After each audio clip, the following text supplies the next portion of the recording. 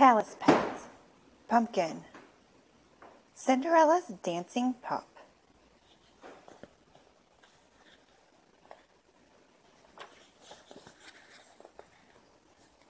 Chapter 1.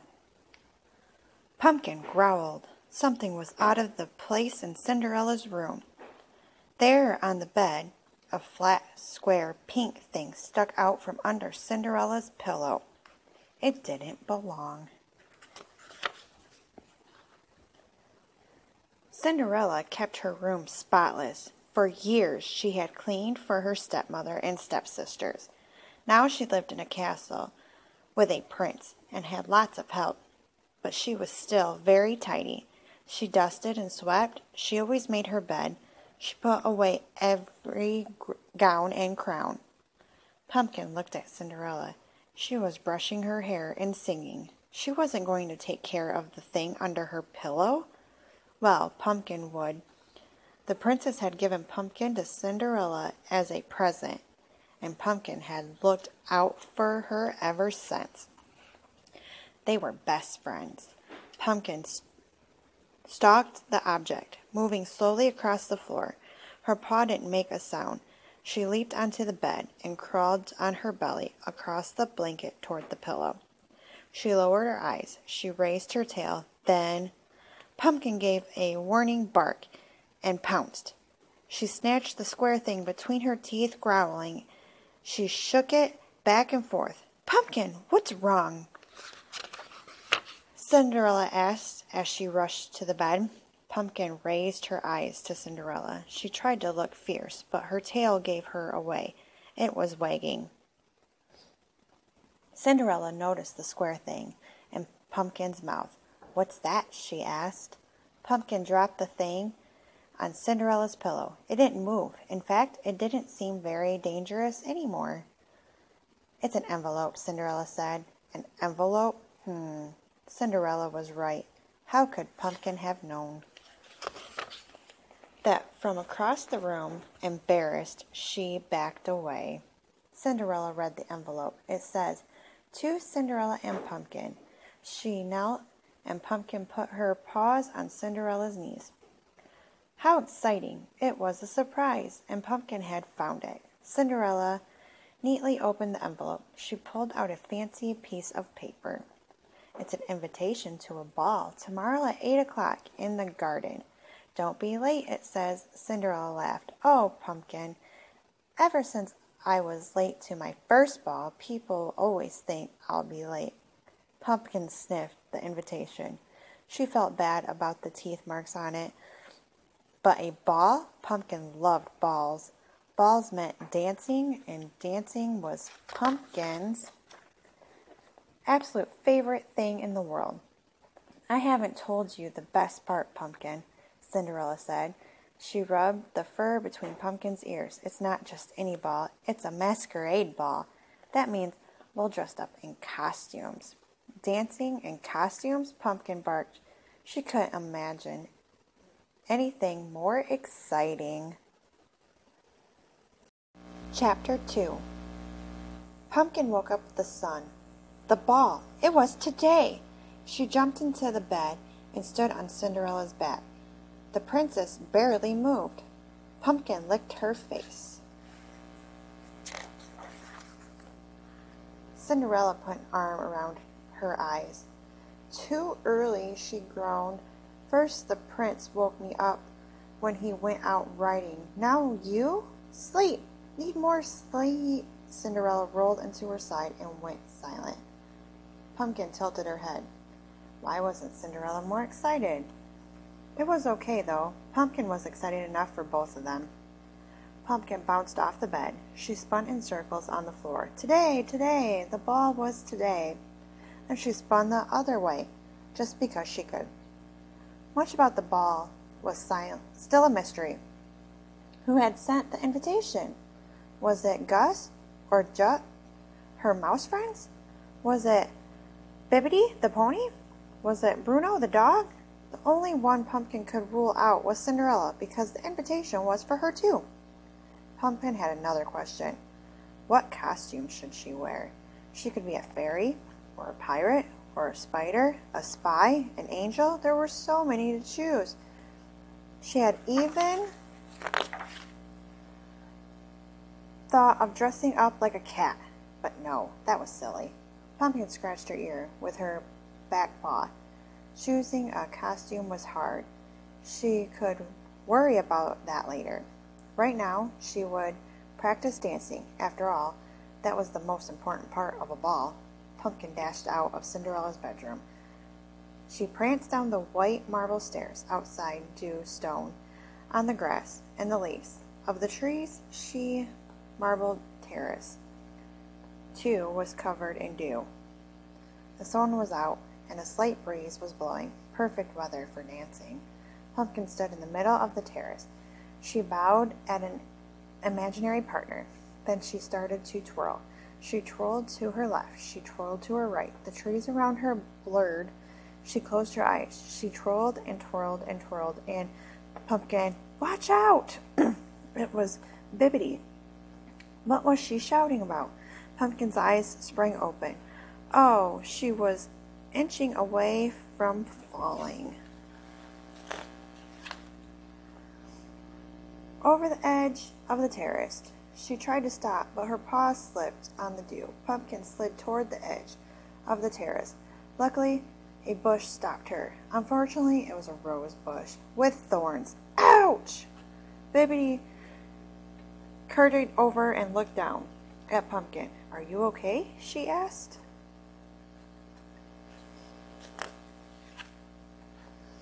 Pumpkin stared back at her. Why was Bibbidi upside down? Then she realized Bibbidi wasn't upside down. She was. I'm okay, Pumpkin answered. She rolled out of the bush. She got to her paw. Ouch, ouch, owie, owie, owie. She rose one paw. Oh, drat, something long and sharp was stuck in it. It was a thorn, a big one. Nope, not okay, Pumpkin corrected herself. That looks like it hurts, Bibbidi said. I'll get Cinderella. Chapter 3. Oh, Pumpkin, Cinderella said. She held Pumpkin's paw in her hand and shook her head. Behind her, Bibbidi shook her head too. How do you get into such messes? Messes? What was Cinderella talking about? Pumpkin never got into messes. Well, there was the time she fell into the pig pen and when she got stung by a bumblebee and the time, never mind. Why think about stuff like that? This might hurt a little, Cinderella warned. She took the thorn between her fingers. Pumpkin gritted her teeth. Cinderella gently pulled the thorn out. Pumpkin was brave, and it hardly hurt at all. There, Cinderella said. Now I'll fix it up. Cinderella cleaned Pumpkin's paw. Then she wrapped a soft white bandage around it. She tried the bandage snug with a knot. How's that? Cinderella asked. Go on, give it a try. Bibbidi and Cinderella watched as Pumpkin carefully stood up. So far, so good. She took a step. It hurt a little. Pumpkin tried to twirl. Ow, ow, ow, ow. Nope, dancing was not good. She'd have to settle for walking with a limp. But how could she go to the ball if she couldn't dance? What fun would that be? Try to stay off it. Cinderella gave Pumpkin's hurt paw a kiss, then went back inside. Stay off her paw? Pumpkin rolled onto her back and looked at the sky. The day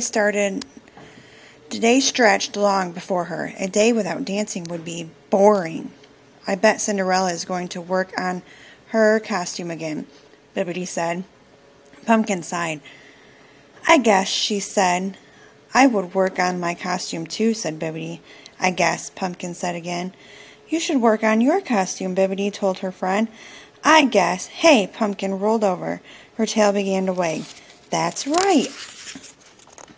I have to make a costume. I'm going to be a fairy, pirate, spider, spy, angel. It'll be perfect. Bibbidi looked doubtful. That sounds complicated. But I know who can help us. The mice. You've been helping Cinderella. She just made a beautiful mask with them. Yes, Bibbidi was right. The mice were good at making costumes and dresses. Pumpkin leaped to her feet. Ouch! She lifted her hurt paw. She had to remember not to use it for a while. Pumpkin limped behind Bibbidi into the castle. They went to the mouse workspace. The mice were already making their costumes for the ball. Pumpkin exclaimed her idea to Jack. "You're going to be a fairy, pirate, spider, spy, angel?" he repeated. He pulled on his whiskers. Start with the mask. Zip, zip. He brought out 2 plain white masks. One was for Pumpkin, the other for her friend Bibbidi. Gus pointed to some pots of colorful paint. "Got lots of paint," he said, "and feathers, and glitter, and buttons, and beads." So many colors. Pumpkin dove right in. She was feeling red today, and maybe a little yellow. Pumpkin used her paw to spread the paint on the white mask. The red and yellow paint smeared together and made orange.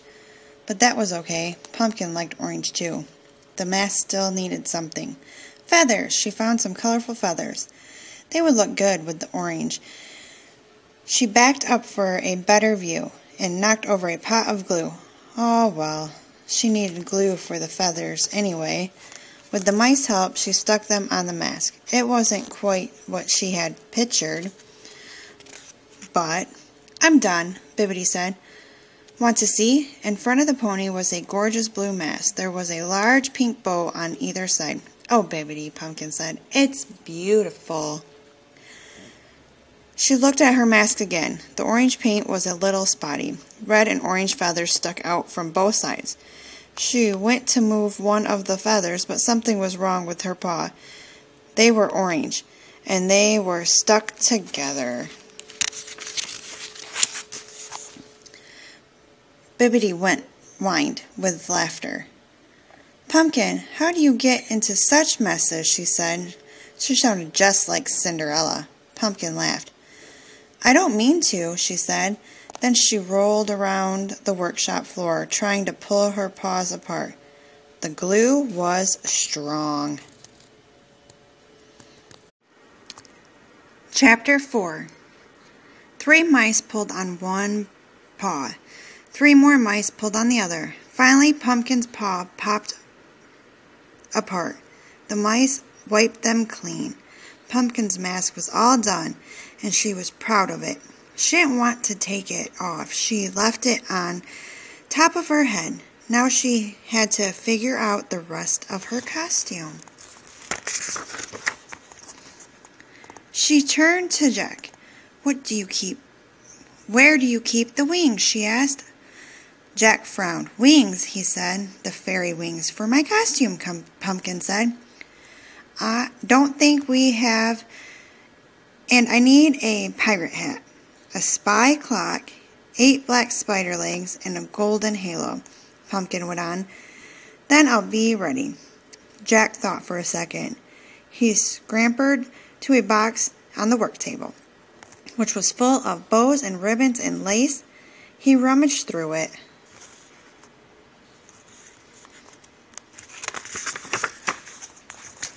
"Ah," he said, pulling out a long strip of black cloth. "Look, a spy clock. Zoop, zip, but I don't have the other things, the wings and legs and hat and halo. Have to find them yourselves." "Thanks, Jack," Pumpkin said, bouncing on her paws. "Ouch!" She kept forgetting about her hurt paw. All morning, Pumpkin searched for bits of her costume, but it wasn't easy. She found a pirate hat on the prince's wardrobe. He wouldn't mind if she borrowed it. Why did the prince have a pirate hat anyway? After that, her luck ran out. She tried to make fairy wings out of silk kites, but they were a flop. She pointed 8 sticks black, but they didn't look like spider legs. They just looked like 8 black sticks. And the halo, Pumpkin was stumped. Pumpkin and Bibbidi got together in front of Pumpkin's costume. The black spy clock and the pirate hat Oh, and the mask? At least Pumpkin had her mask. Well, she wouldn't be a fairy pirate spider spy angel this time. She'd just be a puppy spy pirate? Then her tummy rumbled. Bibbidi gave her a look. Pumpkin, did you have breakfast today? Pumpkin shook her head. She'd been too excited to eat. Do you have lunch? Bibbidi asked. Nope, Pumpkin said. She'd been too busy looking for her costume. You have to eat something, Bibbidi said.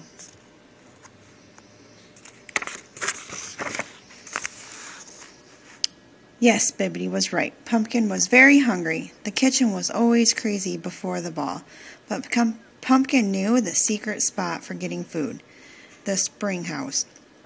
The garden stored fresh fruit and vegetables. There, tomatoes, red and ripe, potatoes with dirt still on them, grapes just off the vine, carrots pulled right out of the ground, and a big bag of puppy treats. He was Pumpkin's friend. Pumpkin's paw twinkled with pain when she stood up. She was still learning to take it easy. She might not be able to dance at the ball, but she'd be there to have fun with her friends. I'm going to get some lunch, Pumpkin said. I mean breakfast. Or maybe dinner. Oh, I don't know. Better hurry, Bibbidi told her. The ball is at 8 o'clock. You still need to put on your costume. I won't be late, Pumpkin said. Chapter 5. The spring house was tucked away in the back of the garden. Pine trees shaded it. A little creek trickled past. Moss covered the roof. Pumpkin nudged the wooden door open with her nose. Cool air greeted her, so did the smell of dirt and the smell of puppy treats. Pumpkin looked around. Where were they? She didn't see a single treat anywhere. She peeked into her bag. Potatoes? She checked. Another bag? Nope, tomatoes. In one corner was a bag of carrots, peppers, and squash. There were even a few round orange pumpkins.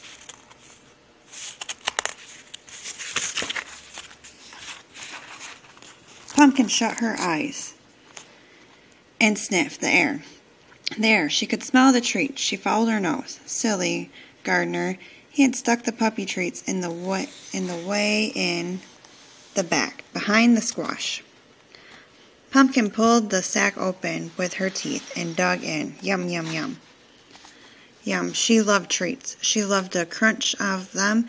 She loved the taste of bang! Pumpkin jumped. What was that? She spun around. Oh, pew, it was just the door of the spring house. The wind must have blown it shut.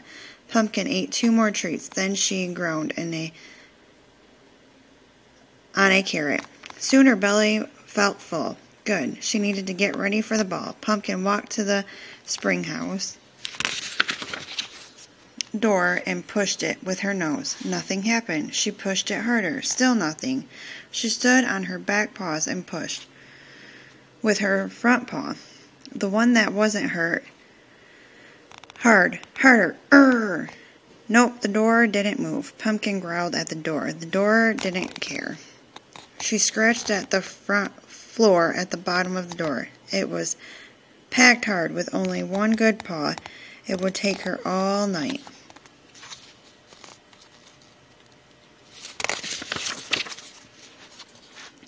To dig out, and then what? She would miss the ball. Oh, Pumpkin howled. She was so loud she scared herself. Someone had to hear her. But no one came. Pumpkin was trapped. She might be stuck here forever, or at least until the gardener showed up. Cinderella and Bibbidi were right. How did she get into such messes? Pumpkin lay down on the floor. She put her head on her paw. Out of the corner of her eye, she saw something twinkle. Pumpkin raised her head. What was that? There it is again. Light sparkled behind the grapes. Maybe it was a lightning bug? Pumpkin got up to check it out. Oh, there was a crack in the spring house. Well, that isn't very big, but neither is Pumpkin. Maybe this was her way out. Pumpkin squeezed past the crate of grapes and vines, just tangled in her fur and pushed forward until she snapped loose from the twisty vines. She crawled along the wall of the crack. She could see outside. She wiggled her head through the crack. She wiggled her paw through. She wiggled her back through, and her tail wiggled itself through. She was free! From the castle tower, the clock began to chime. It was 8 o'clock. She was going to be late for the ball.